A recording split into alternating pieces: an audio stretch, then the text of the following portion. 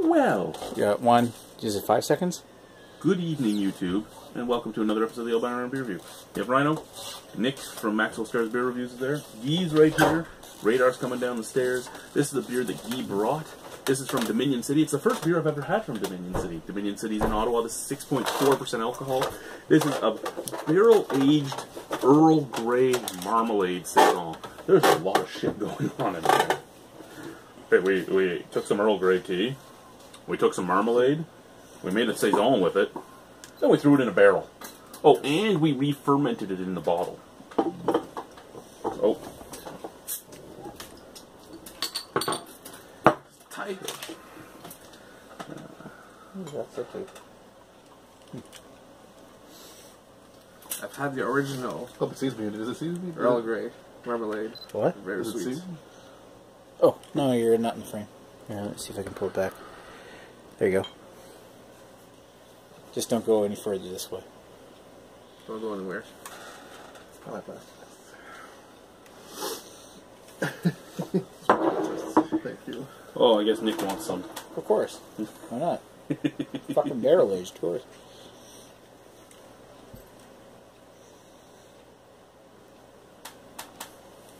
Mercy.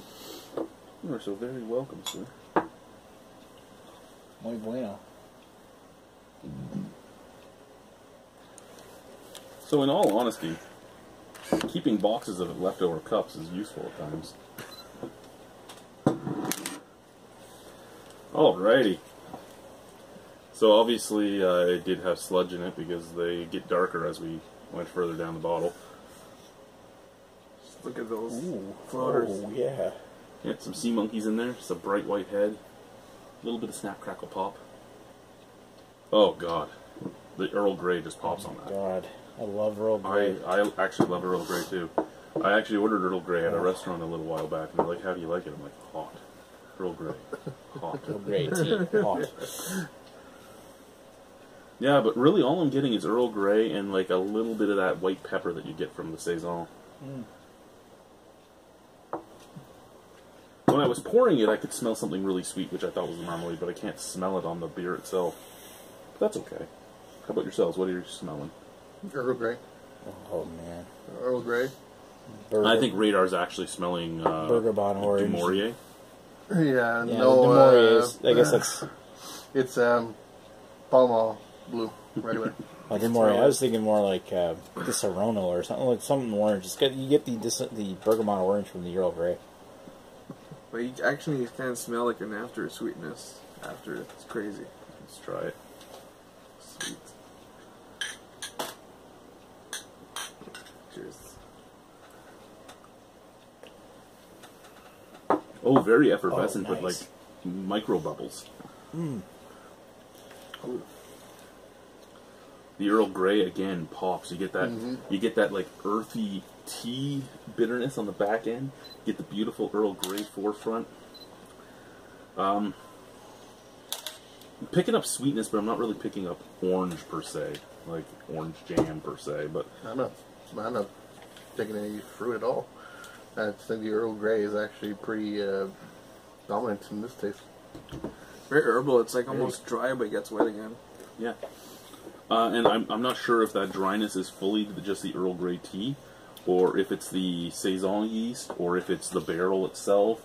I can't differentiate which it is because there's so many things in here that could actually make it dry. Did you say what kind of barrel they use? Nope.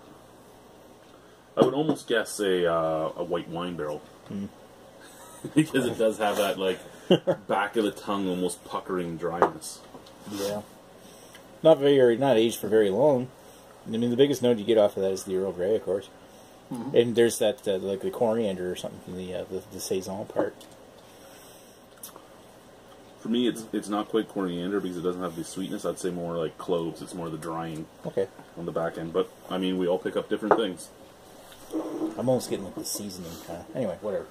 Like a seasoning kind of. Like the seasoning and the aftertaste, it almost kind of makes me think of coriander. Okay, yeah. Almost like a honey aftertaste. No, I don't think so. If I was going to go with honey, and I don't personally think it is, but maybe clover honey because it's not really as sweet. But yeah, for me, it's a majority Earl Grey, then a few Saison and drying ends, and I'm actually 100% okay with that. I actually really like this. I don't find much to come out of it with the barrel, but I'm okay with that too.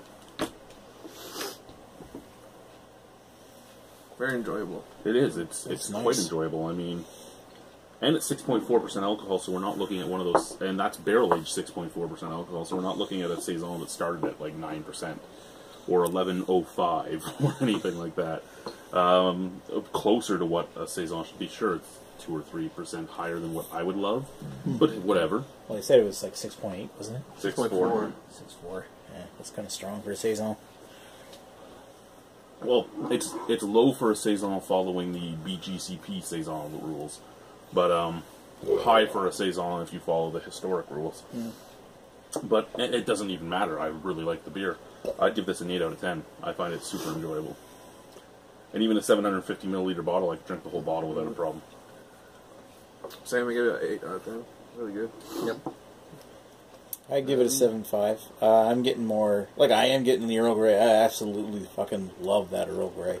I'm not getting enough barrel, or the right kind of barrels to suit my flavor. Other than that, it's good beer.